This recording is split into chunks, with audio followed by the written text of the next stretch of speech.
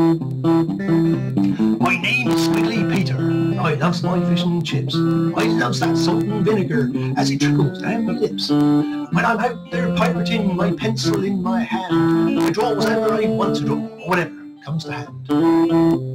Squiggly Pete, Squiggly Pete, Squiggly Pete, Squiggly Pete, Squiggly Pete, are the pirate.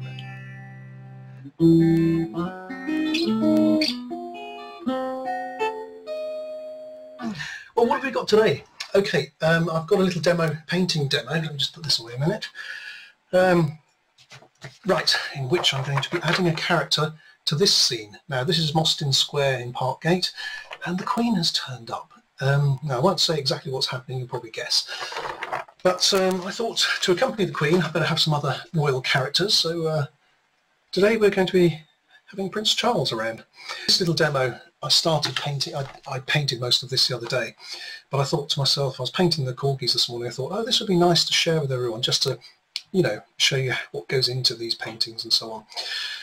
There's been a lot of work, and thank you so much for everyone who's kindly supporting me and giving some great enthusiasm, encouragement and so on. It really, really helps keep going, because, you know, writing a book of this length is sometimes a tortuous process. Sometimes you think, oh, this is great, it's going to be fantastic, and other times you think, oh dear, I'm not sure if it's any good at all. Anyway, it really is hugely helpful when you get people encouraging you and you know, liking the stuff. So now www.squigglypete.co.uk, go and sign up for the newsletter there if you haven't already. That's www.squigglypete, S-Q-U-I-G-G-L-Y, Pete, P-E-T-E.co.uk, and you'll be alerted when the book is finished, hopefully a few weeks' time. Anyway, today a little bit about corgis and stuff. There's some long, boring sort of painting bits, you can skip those, but please take a look towards the end. There's some interesting things. There's a folder on my computer which is full of hundreds and hundreds of the drawings I've done for this so far. And I just flipped through a few of those, but it's really fascinating. I mean, it's fascinating for myself, because sometimes I draw these things and it takes hours, and then you do another one, you do another one, they all get stacked away, and you forget you've done them. And then when you look at them, you think, they're quite charming. Anyway, so there's a little bit on that, and then towards the end of the video, I'm showing you how I scan the pictures in and put them into the actual finished pages, and hopefully that'll give you some insight into what goes into you know, self-publishing a book such as this. And I'm going to be doing some more of these videos with a view to basically just giving people an insight into what goes into it. You know, it's all very well posting some pictures and stuff and saying, oh, here, it's done, here's the finished book. You know, if you knew what went into it, especially for children watching with parents, to see, you know, how a book gets put together. I've got a YouTube channel, so I'll probably be uploading this to YouTube as well. And if you go there and subscribe, then every time I do a new one, you'll be notified. Right, well, enjoy this bit of painting and the corgis, and once again, thanks for watching. Bye. Oh, sorry, there's more following right now. Okay, enjoy. Oh no, it's Prince Charles. Where's Squiggly Peter? Haha, yes. This is part of the Squiggly Peter story. I'll explain everything in a minute. Now, I thought today, as we've got some lovely bright daylight, sunshine streaming in the windows, it's good good light for making videos and stuff, which normally are problematic with artificial lighting. Anyway, I'm rambling already. Right, so today I'm going to give you a quick demonstration of a little bit of painting technique, but I thought I'd bring you up to date also with some of the things going on in the book.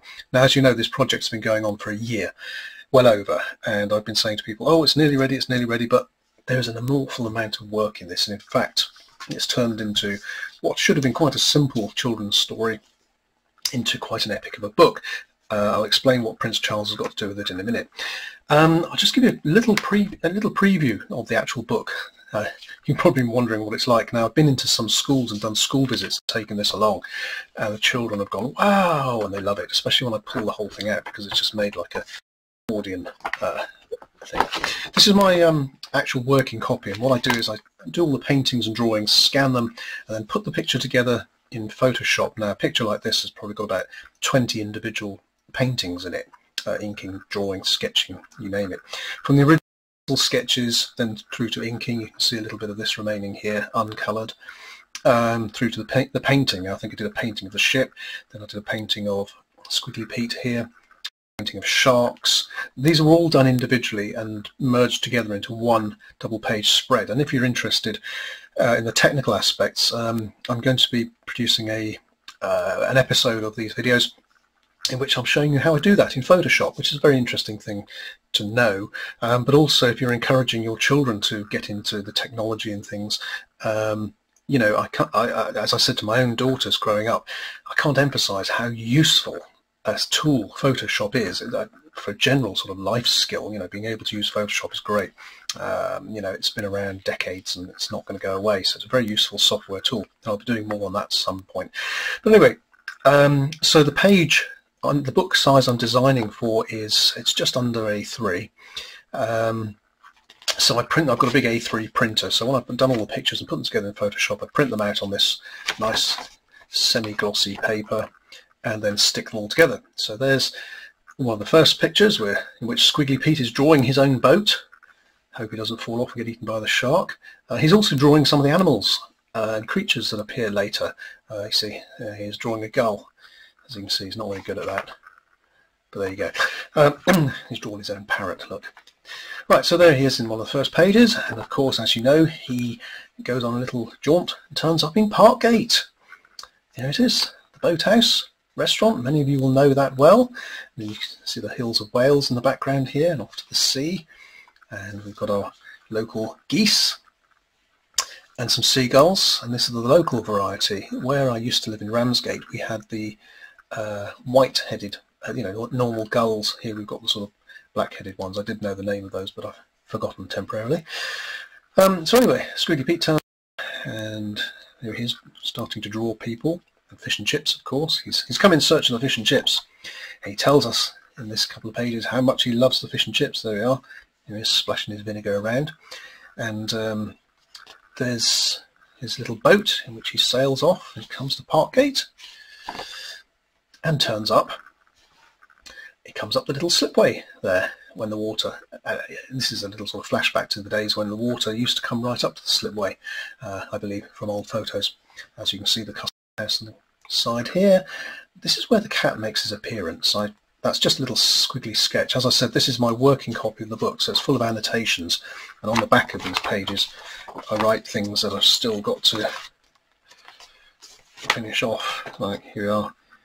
Edge of the furthest house, find that. To do Lucy with a telescope, that sort of business. I scribble things on so I can remember where I'm going with this. Right, so where are we? Fish and chips turns up in Parkgate. There we are, some ghost ships there in the background. Comes to the chip shop, and the chip shop's closed. Oh no, he says, what am I going to do with my 50 quid? I'm starving. He thinks about making his own chip making machine. There's Lucy and Jack, look a bit bemused by this idea. This is chips, some nice and fresh, some soggy. There he is,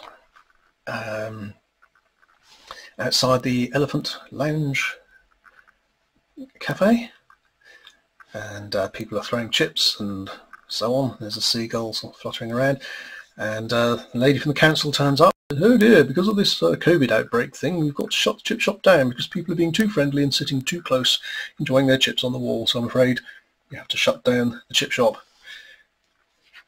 And the whole idea for this book came from the day when the lovely people at the chip shop came along and actually said, came knocking on the door and gave us some free fish and chips, because they said they had to close down, so everything had to be fried up and sorted out. So that was great. Free fish and chips, I loved that. Anyway, what are we going to eat? Said Lucy and Jack. We're starving. No fish and chips, we have to go get something else. Then Pete starts reminiscing about the Mushy Pea machine that the shop is reputed to have. And there it is, the great Mushy Pea machine. Oh, goodness me, look at that. Yes, right. Oh, there's the cat. He comes jumping in the window. Now watch out for the cat. As I said, he turns up mysteriously on page 6, 7, 8, I believe it is here. Page 8, he turns up mysteriously. We don't know who this cat is. Okay, I'll let you know sometime, but there he is. And look, he jumps in. He jumps in through the window. There's the people who run the chip shop. He's looking after the Mushy Pea machine. Here's a noise in the background. What's that? Where's that cat going? Anyway, Jack's looking pretty miserable because by now he hasn't had anything to eat. And Pete says, I can draw some biscuits if you like, or I can draw some stew. There he is, cooking his stew. No thanks, says Jack. I've heard about your stew. It's all full of seaweed, made out of seaweed and kelp. What's going on in the chip shop? My goodness, look at this. It's building up mushy peas and there's a cat trapped. And then we have a little flashback where the story tells about how the chap who runs the chip shop loves to go sailing, and he was obviously thinking about taking his little boat. Do you recognise the boat? I think he's renovated it. It's sailing, and he's thinking about that, and he's left the Mushy Pea machine on by accident. Well, of course, there's a limiter thing which should stop the thing, you know, operating. But the naughty cat, done. It looks like he's broken the limiter. Just redo a little bit. But today there was obviously something... now, this Mushy machine had a limiter thing to determine just when it should stop, to deploy in the case of emergency, and to ensure that they waste not a drop. But today there was obviously something quite wrong.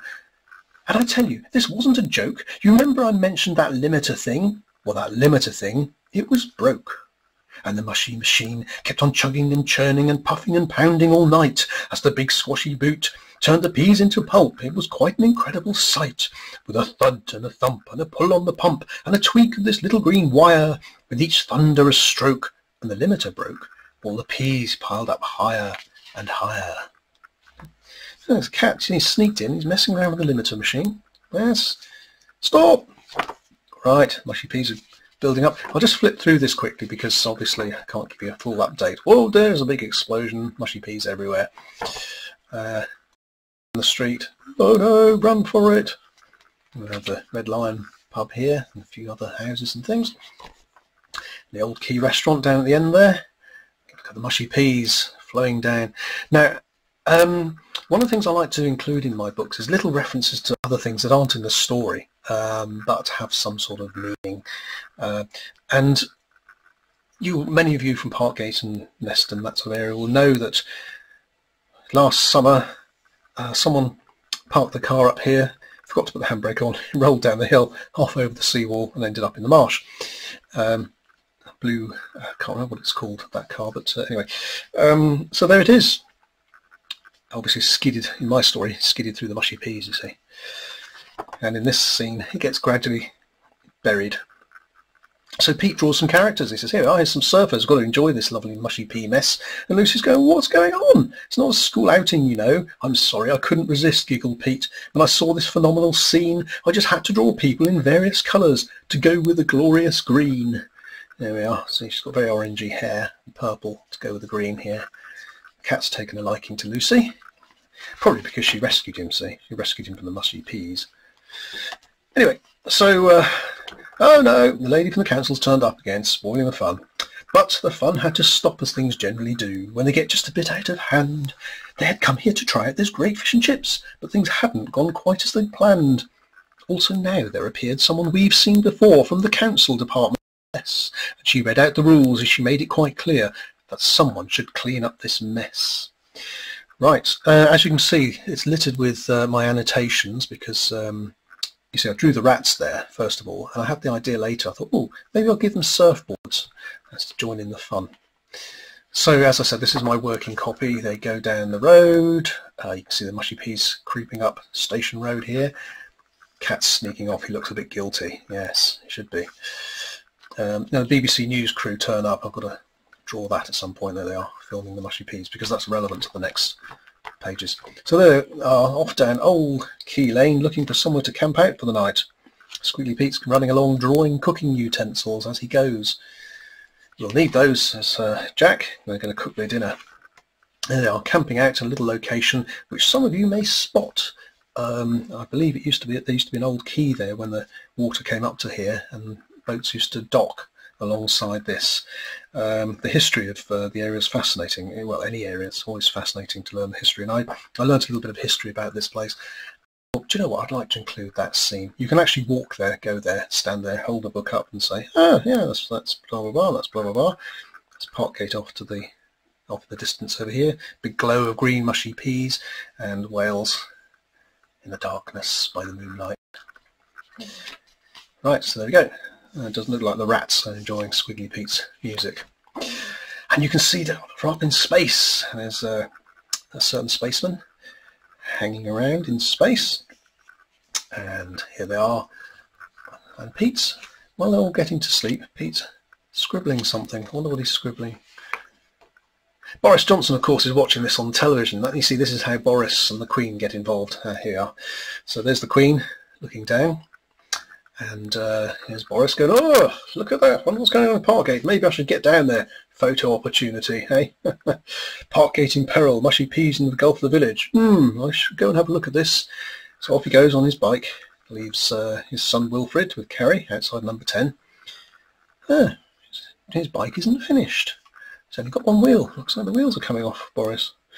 Anyway, some of the other things I like to include in this are sort of celebration of things British. Obviously we've got the British flag here, we've got the European flag, won't say anything about that. Of course, the Spitfire, iconic British manufacturing, machine, design, technology. And of course I've got someone here, you might have to do a bit of research yourself to find out who that is, but that's someone very important to me. Without whom, I believe, the Industrial Revolution wouldn't have happened. Anyway, I'll leave that for you to look up. Of course, we've got a little reference to Peppa Pig here. Boris, very fond of Peppa Pig. And there we go, so off he goes. Right, back at the camp, they wake up in the morning, start clearing up. Look, see, must take away all your litter. And Pete shows them what he's drawn. Look, he says, I've drawn this thing. Now this is going to help clear up the mushy peas. What on earth is that? Let's have a look over the page. See me. Here we go. He shakes the paper and off it comes. Oh, it's come to life. And there it is running around. It starts to live and breathe and it grows to an enormous size. Oh, don't worry, said Pete. I've made one just like this before. Only this one is better and slightly more tame. It's unlikely to bite us, I'm sure. Oh, it's captured one of the rats. The other one's looking. Right, the other one's down here looking on. Right, so there we go. There's the mushy pea machine. The mushy pea capture machine, like a giant Hoover. There he is outside the Wirral Country Park, making its way down into Parkgate. Leston, Boris has turned up. Oh, he says, when all's said and done, when you don't have a plan, you need a great man, and I'm telling you I'm the one. Full of confidence. These characters, just to give you a little teaser, they turn up in another of my books, which is coming out later in the year. I won't say anything more about that for the moment. Some people know. And there they are outside the ice cream shop. Of course, the mushy peas have gone everywhere. And the ice cream shop owners have made the most of this. They've got a new peas and mint flavour and a mushy pea flavour over here. There we go.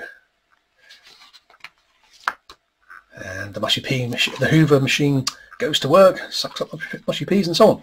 Anyway, that brings us up to date with what's going on in this picture with Prince Charles. Now, in the next scene is one of my working pages. This is outside Mostyn. This is Mostyn Square. Salty's there, little church. Basically, out of nowhere, the Queen pops up and says, "Oh, well done, Squiggly Pete. You've done very well. So rise, Squiggly Peter. You've done a great job." Here, let me just. Here's one of my pencil sketches for it. Let me see what the Queen says. "So, rise, Squiggly Peter. You've done a great job. Here's a medal for each of your crew.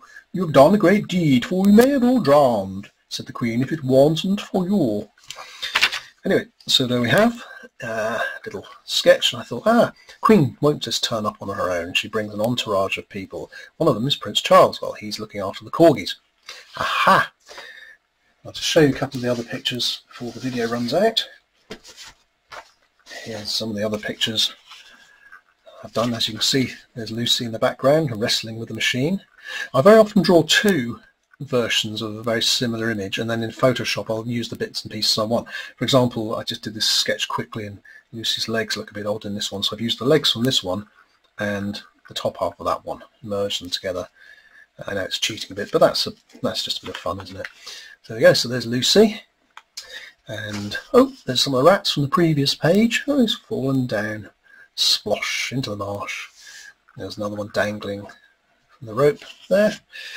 There's Jack looking pleased with his medal. That's the actual drawing, which is then scanned in Photoshop and popped in here. As you can see, some of the paintings they're usually a little bit larger than they end up on the page, but that gives me the ability to size them to the size I want.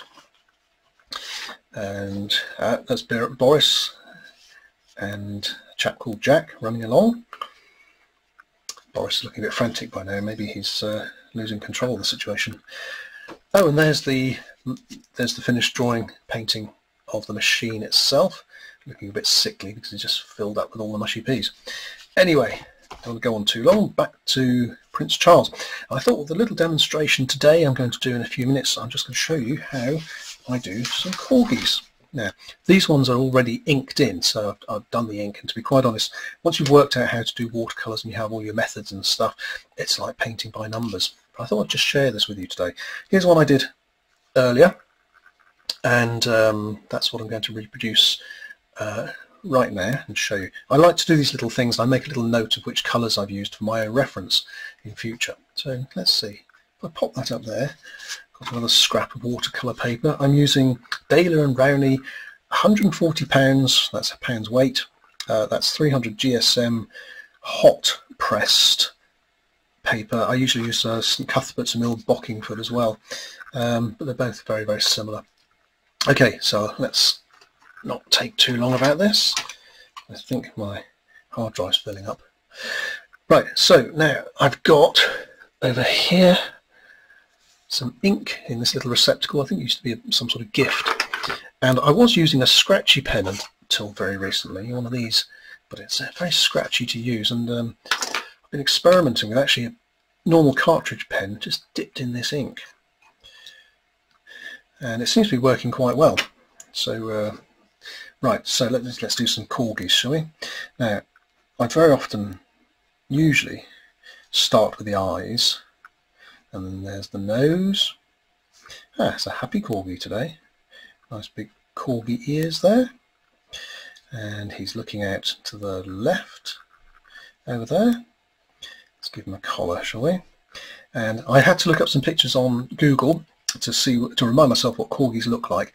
They're quite stout dogs, very short little legs, and nice puffy chest, quite big shoulders, and a smaller rear end. And so just sketch him out like this, give him some feet, and there we go. Corgi, not great. And I'll do another one sitting up looking the other way. Whoops. Usually start with the eyes, as I said. And this one's going to be looking a little bit snooty, looking down his nose at somebody. So in this one, give him a down turn of the mouth for that expression. Collar here. Nice big corgi ears there. Little fluffy part of his head. And there we go. And then if you put in the individual toes on the paws, helps to define those as feet as opposed to just blobs. Right, so that's our outline. Okay, nothing much more to it than that really. Okay, now usually I clean this pen, well I'll do it right now, show the complete process, to get all the ink out of it, because this is Indian ink and it's got shellac in it, I believe, which means it will clog up the pen if you don't clean it out straight away. Nice fresh, well nearly fresh, bit of water there. I'll try and keep this all in screen so that you can see what's going on. Now luckily I'm just using a few colours from this side of the tin today. Now it's a tin of Winsor & Newton paints originally, but I've replaced most of them gradually with Sennelier, which those of you who know will know are good quality, and that's important. Okay, that ink's dried pretty quickly. Sometimes you have to get the hairdryer to it, but anyway, so I'm going to be using 3 brushes for this little demo. and I'll give them a quick clean, because in the time it took me to prepare the camera and so on, they've all dried up. Right, I'm going to be using only about 3 main colours really. It's quite simple. Now they've got this lovely sort of tan brown colour. I'm going to be using yellow ochre as the base for that, then add in some raw sienna, some Windsor orange and some Windsor red to that. Now let's mix up those colours in advance. Sorry about the messy palette, but that's how I work. So I'm going to keep one of these brushes just for water. The other one I'm going to just mix up a little light yellow ochre here. It's quite a rich saturation, but that's fine. Trying to remember which is which. And over here I've got a little dab of this Windsor orange, a bit of Windsor red, and this is the one I was working on previously. Raw sienna, so it's a brown, you call it brown with a bit of nice bit of russety red in there. So a little dab of red and orange, you can make that, whoops, darken it off a little. Sorry, my tin's rattling around here. Let's just move that out of the way. So there's our 2 colours, 2 main colours. I think I've got those in those brushes, and here's a bit of water. So first of all, I'm going to dab around, just make it wet. Now I'm going to leave certain areas white. I'm just going to let the water and the colour do their own thing, because one of the great fun things about painting with watercolours is what they call the bleed, where paints, is that the light yellow ochre? No, that's the brown. There we go. That's the yellow ochre. So having made it wet, basically I'm just going to let the colour bleed in and do its own thing. A little bit of colour on the top of the nose there, and to leave a little bit of white, but the back end is going to be mainly like brown. So that's the base there.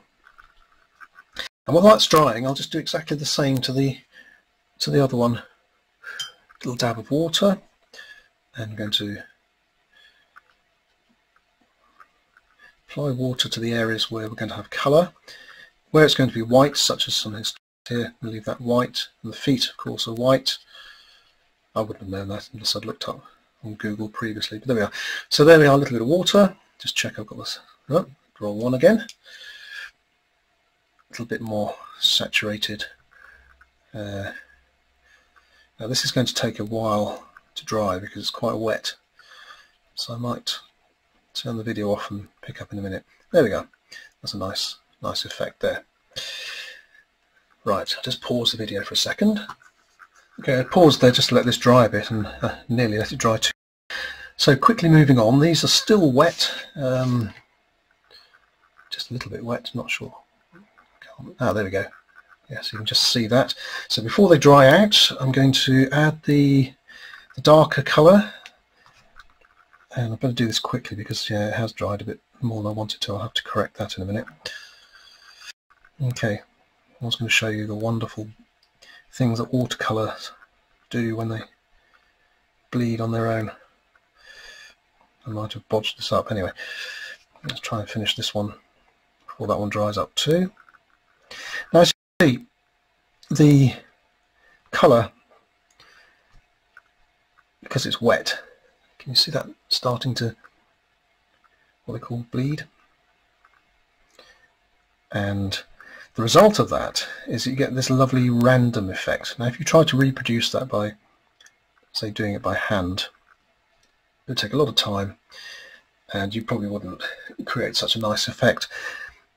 If you let the water do its own thing, the universe has a wonderful way of finding balance and doing things, and with watercolours you see the lovely way that the one paint has seeped into the other or bled into the other.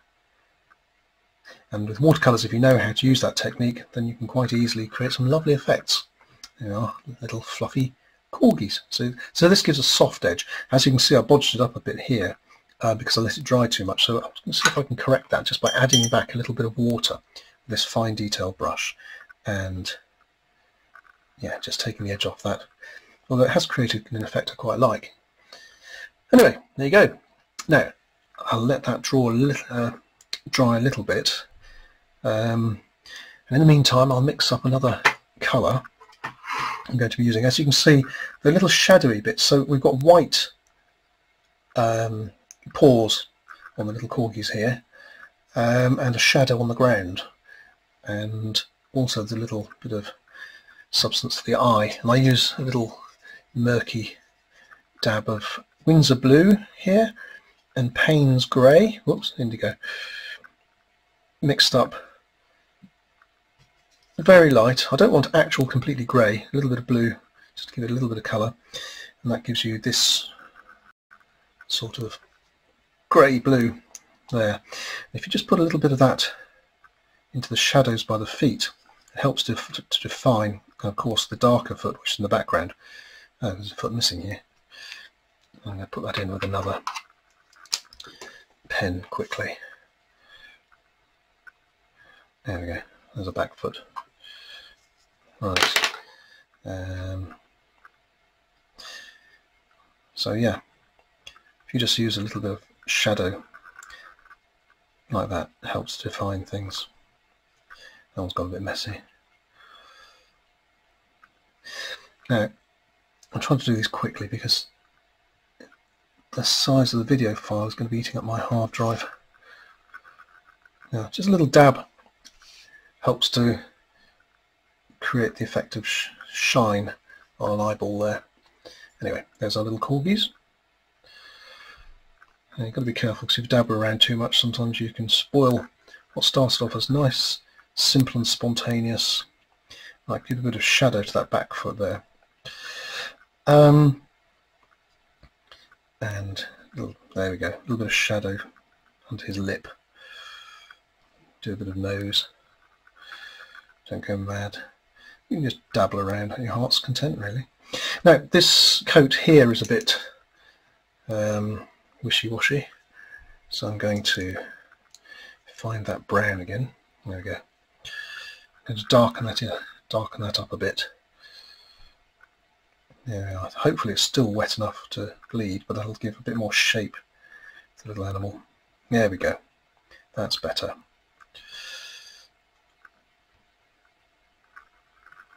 Aha. And the ears.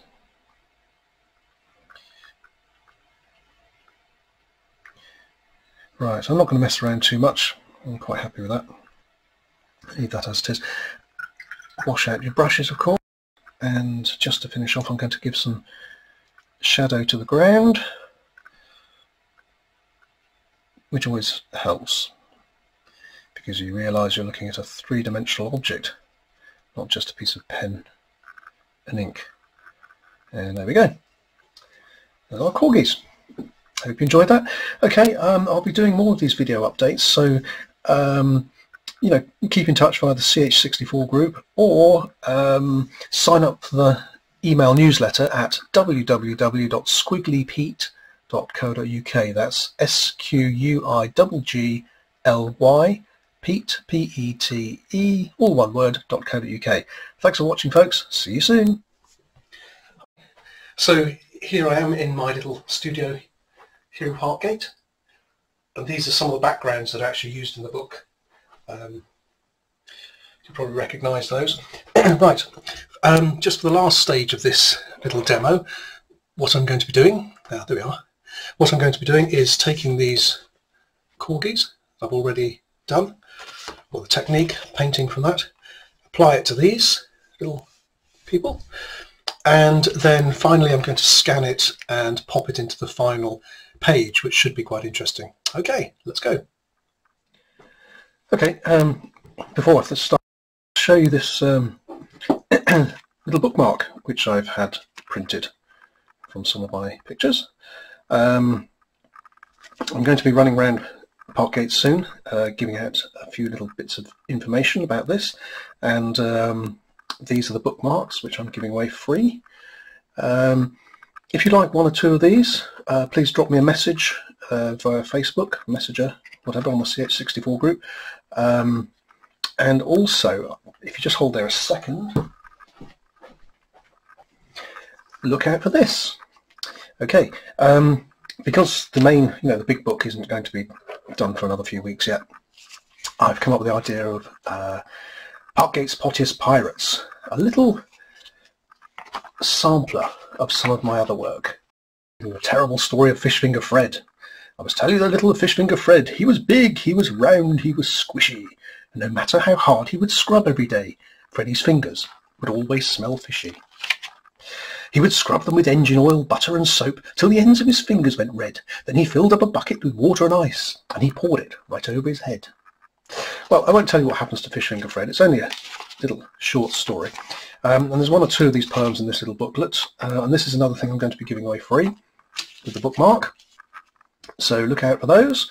And as soon as Squiggly Pete, the big book, is finished, I'm going to be doing a little collection of poems called Parkgate's Pirates. So look out for that. Right, okay, so on with this little demo. Let me just get my camera sorted a second. There we go. Now I'm just going to put my little reference pictures up here, as I've done previously, so I can think about what I'm doing. Oh, I love yellow ochre. Now I want to leave white on the little corgis' chests as it goes, leaving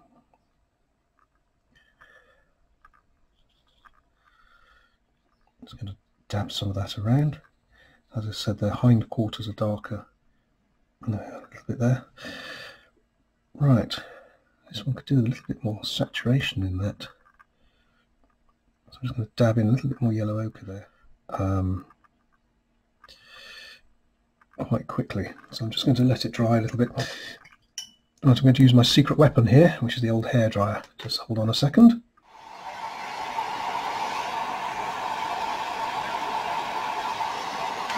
A little bit of shadow, as I did for the other ones, underneath them here.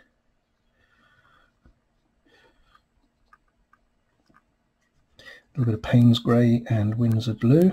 Now when I do this, I've also got to keep in mind where the light's coming from in the main picture, and that this is going into. And I know the light's coming from this side, so the shadows are going to be going this way, as you can see there. And while I've got that colour on the go, I'll just give Prince Charles a little bit of shadow as well. There we are. As I said, these watercolours, they're, as materials go, art materials go, they're very expensive. But you use so little of them, a little flick, little dab here. They really do last for years. So if you're thinking about taking up a hobby, I would highly recommend getting into watercolours. It's very, very rewarding. It's not easy at first, but like everything in life, it's just a matter of technique. And once you've sorted out a few techniques, you can take those quite a long way. Okay, so to finish this off, I've just got to do Prince Charles's trousers. A little bit of colour to his shirt there. Now, one of the things with this scene is the fact that what I've built into the book is the passage of time, the time of the day as it goes on. It starts off on a foggy morning, then goes through the afternoon to night. They camp overnight, get up in the morning again, and now this has progressed towards evening. So we've got the sunlight off to the west here. As many of you who live in this area know, we get some lovely sunsets in Parkgate, and I'm trying to capture that. I was walking down there, Sarah and myself were walking along one day, at the end of last summer, I think, a lovely summer's evening, and the light was golden on the on all the buildings and stuff, and it looked lovely. And I said, I must try and capture that. I must try and get that into the book. And this is the result. As you can see, we've got some lovely deep, rich yellow ochre colours here, and the sunlight is reflected on everything, including the Queen's white dress. We've got it on Boris's shirt there, you see, and little Jack and his medal over there, and the whole ground is bathed in this sunlight. So I'm quite pleased with that effect. Now, to be consistent, I'm going to do Prince Charles in the same sort of way. I'm going to have a little bit of yellow ochre on this side, reflection from the sunlight coming from that side, and I think I'm going to give him grey trousers, because he often wears a grey suit. And I think that'll go quite nicely. It'll look a sort of odd mix of formality and informal. Walking the corgis in his wellies, with supporting his green beliefs and so on. So, okay, first I'm going to dab in the yellow ochre, just to remind myself where I'm going to use it. Add a little bit of this lemon yellow, actually, just to lighten, to give it a little bit more zing, and just get the front of his, maybe a little bit on the toes of these corgis. Not sure if that's going to work or not. I might have to take that out again later. There we go. Right, and a tiny bit on his button here, and this part of his pocket, which I'd left for this reason. Yeah. And there we go. Little glint of sunlight on his shirt, maybe even on his eyes. Yes, that works for me. And his nose. And a little bit of yellow on his nose there. That's, to me, that works quite nicely. Right, so a little bit of Payne's grey for his trousers. And here we go.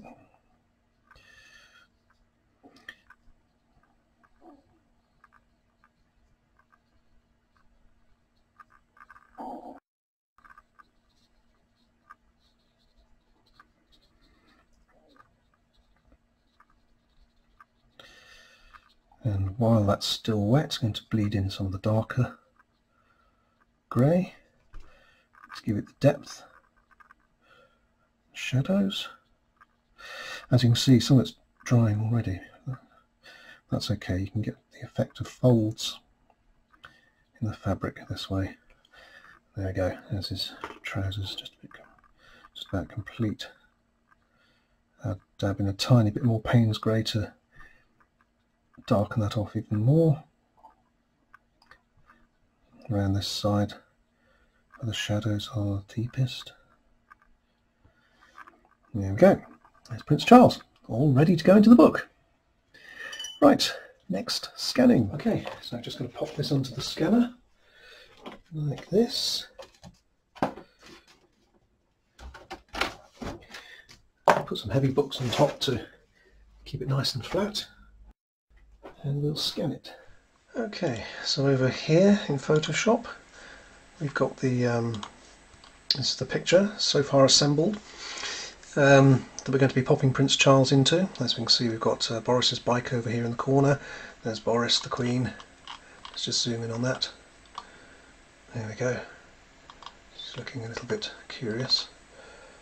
Boris not looking happy at all. And Lucy over here on the left, grappling with the monster Hoover thing. Okay, so the next thing to do is to get this scanned in. So I'm just going to open up my scanner software.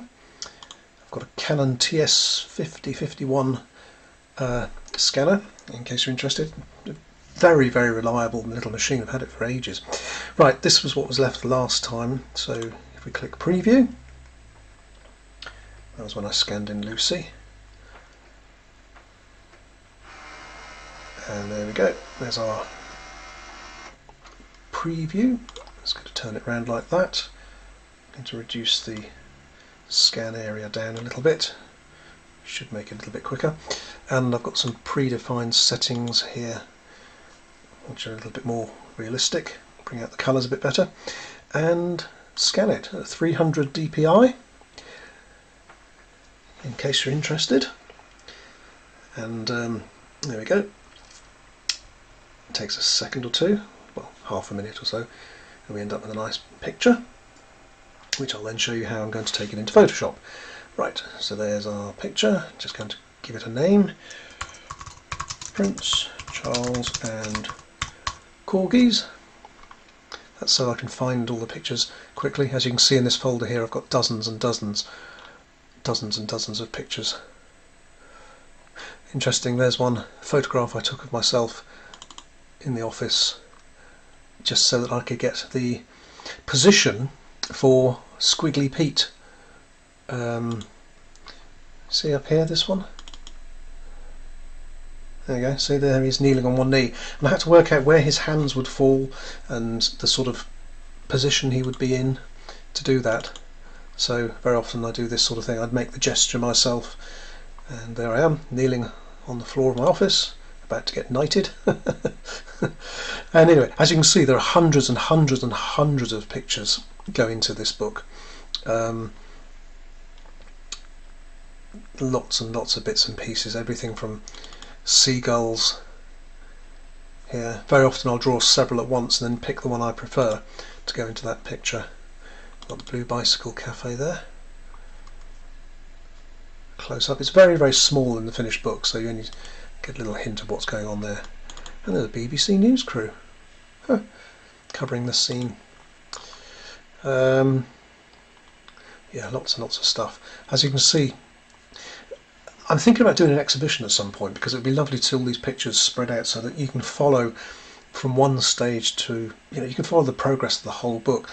There's the gesture of little Jack reaching out to grab Lucy's hand when he's being pulled up into this machine, and of course I've flipped him over horizontally so he's actually facing the other way, but that's where that little part of the scene came from, you see. Right, anyway, fascinating all this stuff. Sometimes I forget myself. There's a little sketch I did. I wanted to have the rat hanging off the edge of the page. There he is, there's a little pencil sketch, and of course then I do the ink for that and paint it. There we go. That's how it finishes up. Tiny little details like that. There's Lucy grabbing the other side of the page. There's a mouse getting sucked up the tube. The on-off switch. It's all scanned together, brought together. There's a few bits and pieces, little details which I forgot to draw in the first place, which I'll draw individually and scan them in. There's Lucy going up the ladder. Sometimes it's interesting to see the sequence of how these things are painted. And there's Squiggly Pete sitting atop the machine with his trusty pencil. All aboard! There we go. This is a little demo on how to paint the rats and give the transparent effect there. And back to our little picture. Okay, anyway, so back to Prince Charles. It's fascinating all this stuff, isn't it? Look, see these rats. I must admit, I do have a lot of fun drawing these. It's great fun. Right, okie doke. Now, where are we? Oh yes, Prince Charles. So I'm going to open this up with Photoshop. I'll show you very, very quickly, rough and ready, how we get it into the picture. Right, so there he is. I won't go into the technicalities of using Photoshop for the moment, because basically I'm going to do another episode on some of those technical details for anyone who's interested. What I'm going to do is use my little lasso tool here.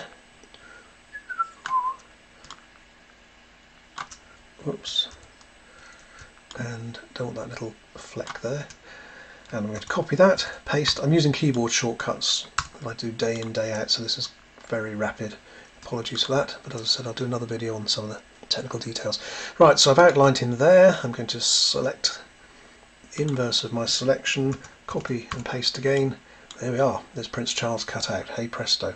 Now if we zoom in, you can see some of the little pixels around the edge of his arm there, which I'll be tidying up, and that's where a lot of the work goes actually.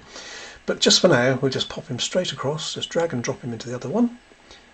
There we go. Whoa, land of the giants. Now, so that's the full size 300 dpi scanned, you see. And very often what I do is I will label these. I'm going to call that Prince Charles Original.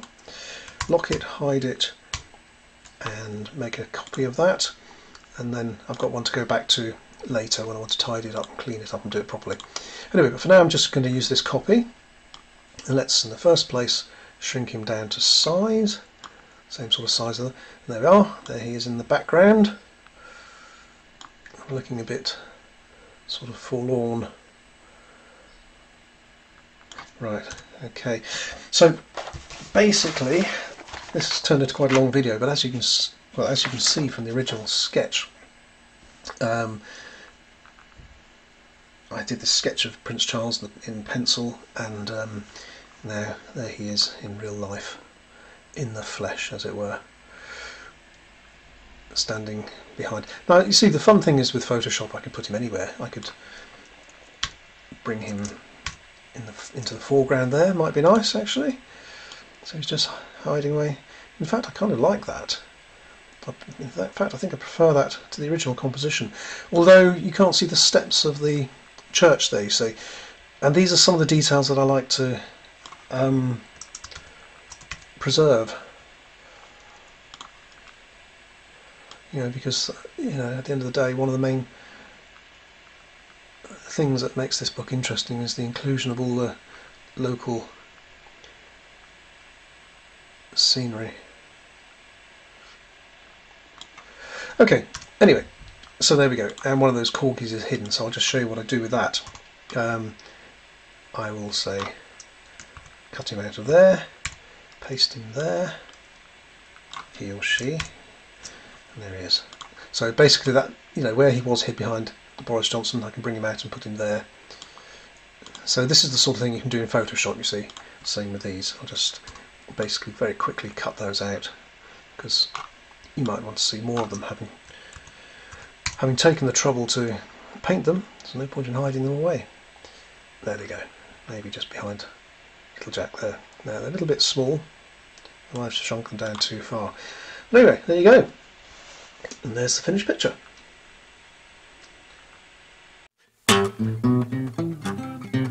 My name is Squiggly Peter, and I loves my fish and chips. I love that salt and vinegar, what dribbles down me lips. And when I'm out there pirating, my pencil in my hand, I draw myself whatever I need or whatever comes to hand. Squiggly Pete, Squiggly Pete, Squiggly Pete, Squiggly Pete, Squiggly Pete, the pirate.